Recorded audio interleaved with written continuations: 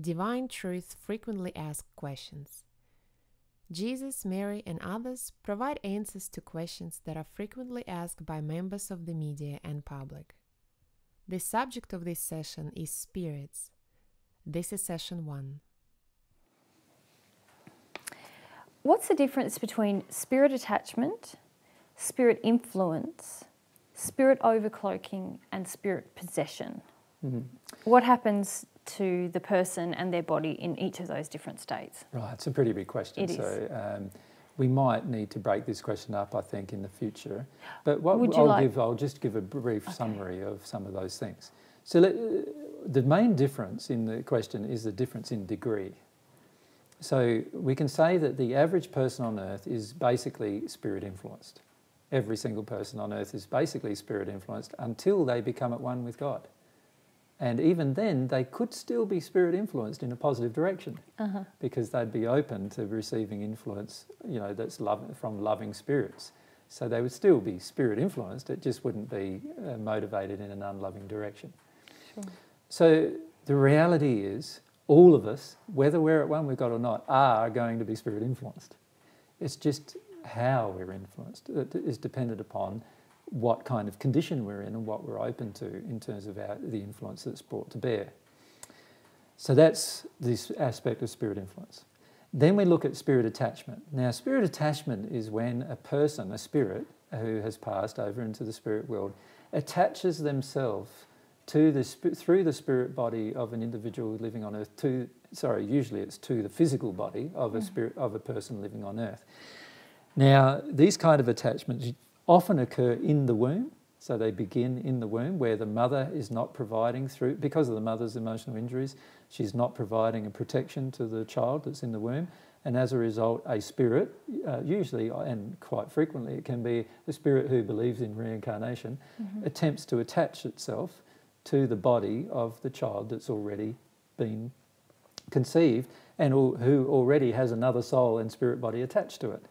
And they attach to the physical body, usually in a specific location, which is driven by the mother's addictions, and they then are attached to the person for the rest of their life, generally.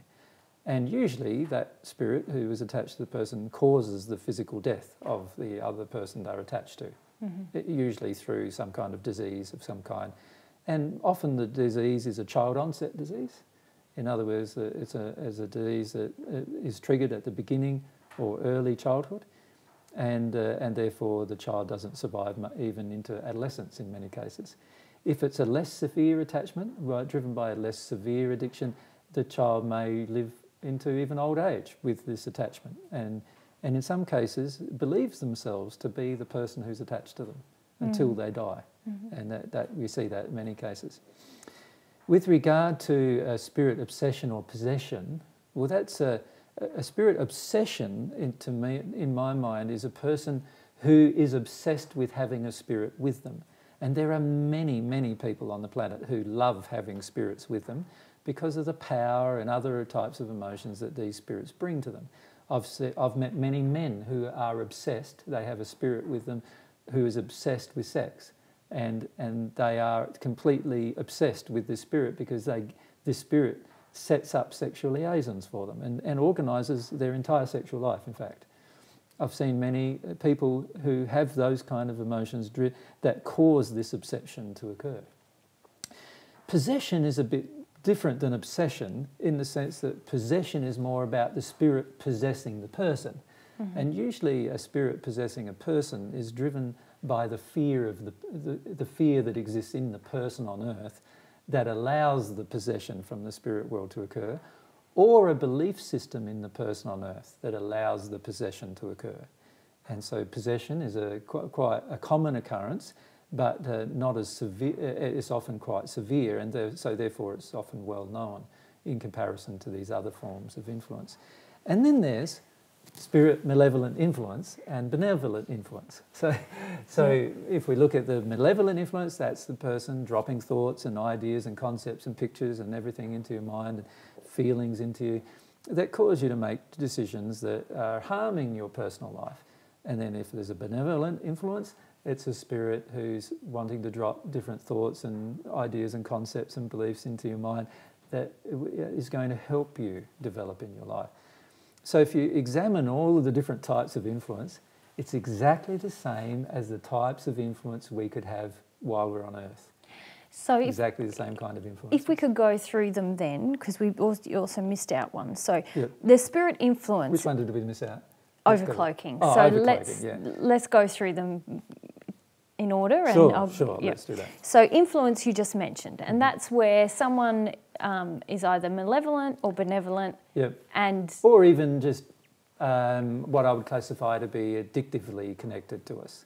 You know, it's just the average type. It's often the average type of friendship on Earth, or the average type of, you know, where we get something from the person. We don't always like them. We don't, you know, we don't always think they're a good person to make good decisions. But we get along with them because they meet certain of our own addictions, and we meet their addictions. yeah. And that's the most frequent form of spirit influence. Yes. So it could be my friend who says, yeah, let's go shopping. Yep, let's go shopping. Let's go shopping. Let's go shopping. Because both of us get this wonderful feeling when we've gone shopping. Both are addicted to the chemicals that occur in the brain once you get the shopping. The bargain. The bargain or whatever it is that you're addicted to emotionally. Or it could be a friend who says really constructive things to me all of the time, like, hey, you should take care of yourself, and, you know, are you looking out for yourself? You're not looking after yourself, or you're not caring for yourself, or you're not doing what you want to do, or something. There's a nice person, a nice friend who's telling you some truths about yourself that you're easily influenced by other people into a negative direction, and they're trying to have a positive influence upon your life, which is fantastic. Yep, so that's addictive, benevolent, and then we can have malevolent, which is someone who just enjoys seeing me suffer, for example. Exactly, and ironically, on the planet, there are many people who are closely connected to us generally, physically, who enjoy seeing us suffer.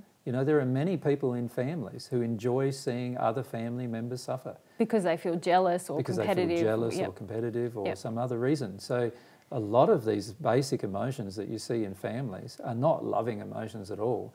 They are emotions driven by malevolence, by a desire to make somebody else hurt. And it's very, very common on the planet to see these emotions inside of families and inside of societies.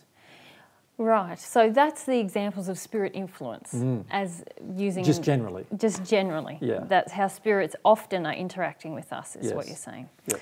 Okay, spirit attachment, that's when you mentioned a spirit could attach to me at conception. It can happen any time during your life. Any time during my life, yeah. Any time during your life for any reason. Yeah. But oftentimes occurs at a person during a person's during the gestationary period after a person's been conceived, in between then and being born. In that time period, often spirit attachments occur, depending upon the emotions of the parents, because it's the parents' emotions that determine whether the spirit attachment can occur during that particular period of time. And what is the effect of that attachment? They're attached to my physical body, not my spirit body? Yes, they can actually physically harm your development in the womb. Yeah. They can harm the development of sexual organs in the womb if it's an opposite-sexed spirit connected to the person. They can harm the emotional development once they've been born. They can harm the physical development as they're growing. They can cause diseases that are the results of the attachment in the specific location. They can eventually cause a person's death. So I've seen many children with leukemia die as a result of spirit attachments. Okay, great. Which have been caused by the parents' emotions. Yeah, yeah, okay. All right, so that's spirit influence, spirit attachment, spirit over-cloaking. Maybe if we just go back to spirit attachment for a second, there's probably more that we need to say about it. It does and can usually occur also when we have certain emotional things happen in our life that we attempt to deny. So I've seen it happen very frequently with people who have lived a certain part of their life up until their early 20s or late teens, and you know they have been into drugs or some other kinds of activities. They've wanted to get away from their life, but they haven't learned how to take responsibility for their emotions or work their way through their emotions. And as a result, what happens is they want to constantly get away from their life. And sometimes they want to get away from their life so much that they desperately want a person to attach to them and basically control the rest of their life. And many times under those circumstances, a spirit will attach. And it's like the person has a change in personality, right in that moment. Their personality changes, their desires change, they do things they wouldn't normally do, they don't do things they would normally do, and that's a pretty strong indication that that now a spirit has attached to them and has overcloaked them completely. And when I say overcloaked, they now have total control not only over the individual's thinking process and the decisions that they're making, but actually over their physical body and what they choose to do in their physical body, the actions they choose to take in their physical body. We often see this kind of overcloaking occurring with a person who's manically depressed in their high states, where when in the low state they're not overcloaked, but when they get into a high state they're now overcloaked. They are physically stronger generally too. You know, they go from having the strength of one person to having the strength of 10 people as a result of the spirit's energy motivating the physical body. And these are common occurrences, they're very common occurrences, and very common occurrence in mental illness as well, which is an interview we'll be doing later. So the entire process of overcloaking is an attachment that occurs that is now strengthened to such a position that the person now is willing to allow the spirit to totally control all of the aspects of their life. And in fact, many times the person themselves is no longer aware or even conscious of what they're doing, in fact. And you're saying that can happen at stressful periods in our life, and a spirit. If we're avoiding the emotion. Yes. So when we want to deny or avoid the stressful period. Yes. And how long does it last? You mentioned earlier that it could last till death. It lasts until death. Yeah. But can it last for very short periods as well? Often you hear about people committing a murder and they can't remember just 10 minutes. Yes. Yes. And that could be the result of overcloaking. Yes. But again, the person on earth had to be involved in the process. They had to make some choices and decisions. They have to have some supportive emotional conditions that allow the connection to occur. Yeah. Otherwise, it could not occur under any circumstances. It can only occur when the person on earth has certain sympathetic emotions with the person who's overcloaking them. But yes, a person can murder in that place, they can rape in that place, they can become violent in that place, and then all of a sudden switch out of it. And this is also the cause of a lot of people who have the dissociative identity type things, where they flick in and out of different multiple personalities or seemingly do so. This is all a part of this problem. Of overcloaking, of basically. Overcloaking under certain specific conditions. Okay, the final category that you spoke of earlier was spirit possession. How does this differ from overcloaking, or is this very similar? Well, in the overcloaking and in the obsession side of things, with obsession and overcloaking, it's more that the person on earth is driving the behaviour of the spirits to a degree. In other words, the person on earth has a codependency type of relationship with the spirits. The person on earth wants the connection. Because they're getting something out of it. Because they're getting something from it. Yeah. And the person on earth wants to be controlled. The person on earth wants to be a different person. They want to be obsessed. They want to have the results of what the spirit who is obsessing them can give them. So if I'm a teenager who's just moved to a new school and I'm feeling really stressed out and I don't want to feel it, socially frightened, if I attract a spirit who wants to have an experience on earth through me, who's very boisterous and outgoing, and you like the idea of that. And emotionally I feel like, oh, that's a relief. Someone else is going to do this hard work for me. Then I'm getting something out of it and the spirit is getting something out of it. So that's like obsession or overcloaking. Yeah, well, that's obsession or attachment that can turn into overcloaking. If they stay for a long time. If they stayed, or if I allow the complete possession of my physical body, you can now say they're completely overcloaked. Sure. Yeah. And how does that differ then from possession? Possession is still an overcloaking, usually complete in many cases, but it's where the overcloaking occurs because of the fear of the individual on earth rather than their desire. Or more specifically, we could say it's the avoidance of the person's fear. So the person on earth is terrified of the spirit, and as a result, the person on earth allows the spirit to do what the spirit wants, because they are terrified of what else the spirit will do to them if they don't allow it. So that is possession. That is the desire to accede to the rage and blackmail and bribery of a spirit because you're just petrified of what will occur if you don't do it.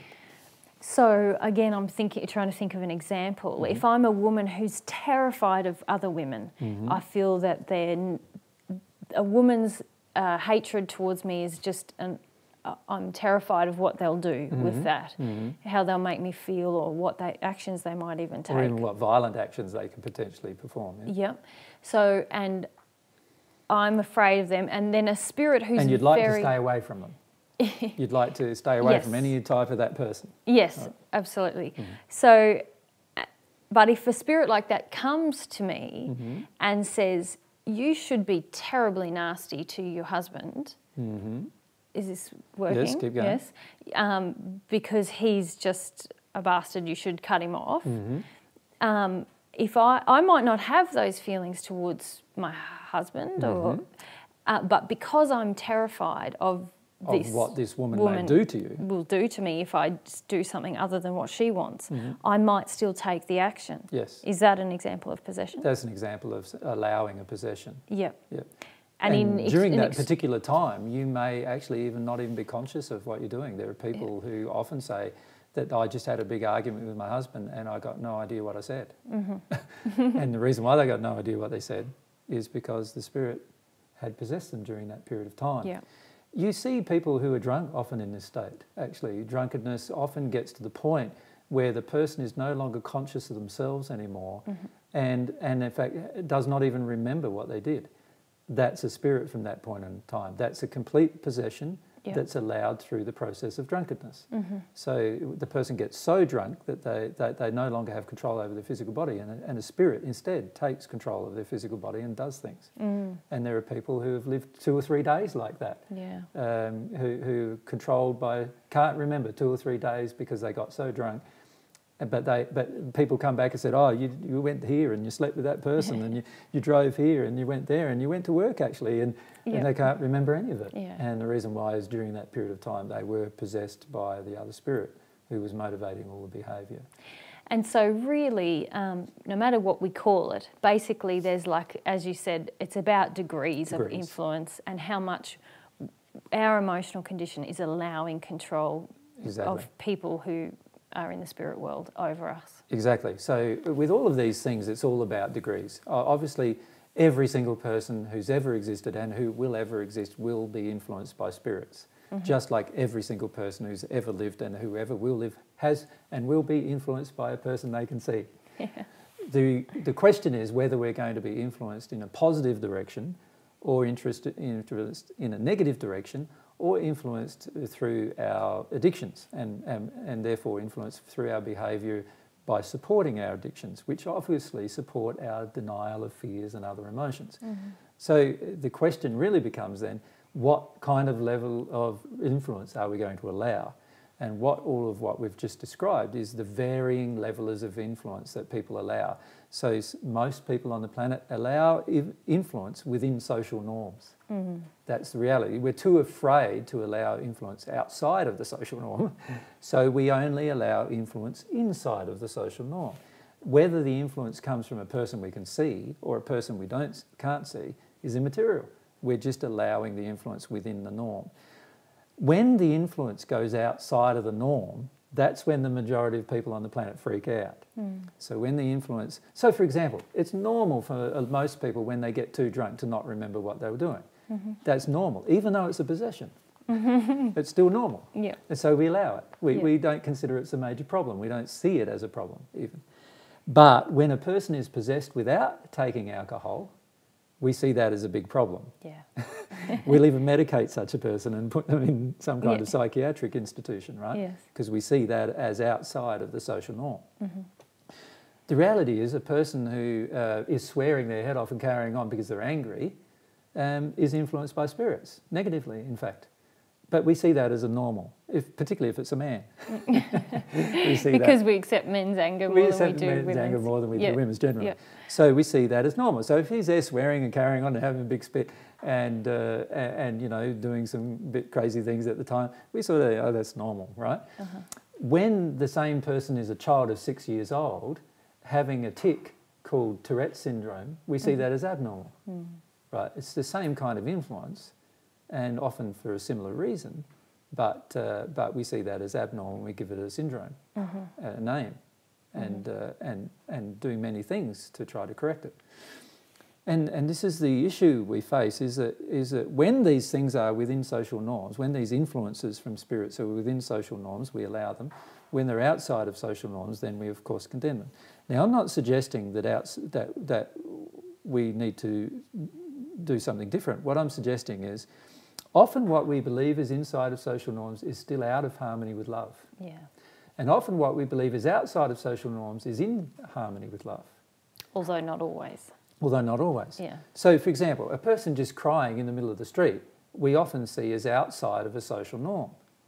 But they're just crying in the street. They're not harming anybody. They're not damaging anybody. Yeah. And it's highly unlikely in that place, if they're connected with their emotions, they're not being influenced by a spirit. But most of us will get concerned or even fearful for them. So you said it's highly unlikely that they're not being influenced by a spirit. You mean it's highly unlikely that they are being influenced by a spirit in that state? It's highly unlikely they are being influenced by a spirit. They are not being influenced by a spirit if they are owning their emotions. So if I said the wrong thing there, sorry. But they are not being influenced in that state, particularly if they're fully connected with their emotion. They could be being influenced by a nice spirit, actually, just to have a cry. Yeah. Right? But we see that as outside the social norm. Yeah. And therefore we see that, and if it continued for any period of time other than 5 minutes, we generally see that, oh, the person needs some help now.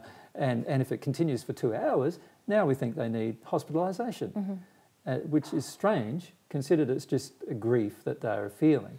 And it's unfortunate too that some things are considered to be outside of social norms that have no harm, and yet some things that have a terrible amount of harm are considered to be inside of social norms. Yeah. So what I'm suggesting is in the future what we're going to have to do if we're going to deal with this problem of influence in the terms of both negatively and positively on the planet, what we're going to need to do is determine whether the influence is in harmony with love. Not whether it's outside of a social norm or inside of a social norm. Yeah. That shouldn't be our criteria. Our criteria should be, is it loving for this particular thing to go on? So if a person has some kind of borderline personality disorder and they're yelling and screaming at people all the time and they're carrying on all the time and being hard to manage all the time and everyone around them is sick and tired of them, well, that's outside not only of social norm, that's outside of love. Yeah. Something has to be done. Yes. Right? Yeah. If a person is just having a good cry in their room because they've just experienced the death of a loved one and they need to have a good cry for 3 months, let them have their cry. Don't try to medicate them and shut them down. That's in harmony with love. Yeah. Help them believe the truth. The person's still alive. They're probably still trying to communicate with them, actually. Help them understand the truth. That's in harmony with love. So what we need to do with all of these discussions and all of the discussions and questions that we ask in the future on the subject of spirits and spirit influence is we need to analyse everything from the position of love. If the position of love is that what is inside a social norm isn't very loving, then I suggest what we need to do is change our social norms into being something that's more loving. So if a person, if at the moment it's okay for a person to get drunk for 3 days and not remember anything that they did, to me, that's not very loving, either to the person or about the things they did in their state. Something has to be done about that. Now, me saying that is outside of social norms. whereas a person who's crying for 3 days because they just experienced the grief associated with some event, I don't feel there's any problem with that. And that, to me, although it's outside of social norms, is actually inside or in harmony with love.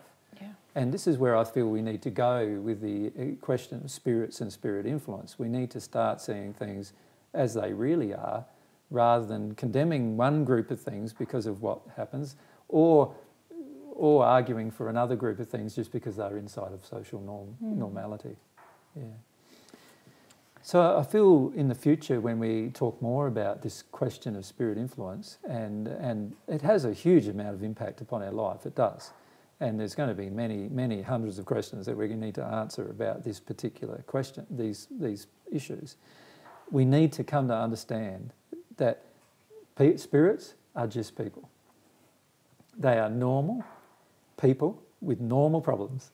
Yeah. They are not some kind of special, unique creation of God.